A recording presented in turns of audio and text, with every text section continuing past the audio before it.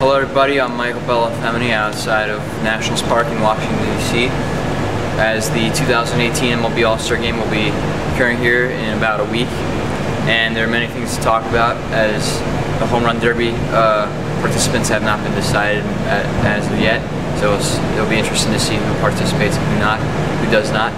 And for the All-Star Game, it's a chance for many players to put their name out there, especially on the trade market, especially since the trade deadline is approaching, like Manny Machado trying to get traded from the Orioles. So it'll be pretty interesting to see what happens in these next week and a half as the All-Star Game and the trade deadline approaches. And I'm Michael Bellafemini signing out.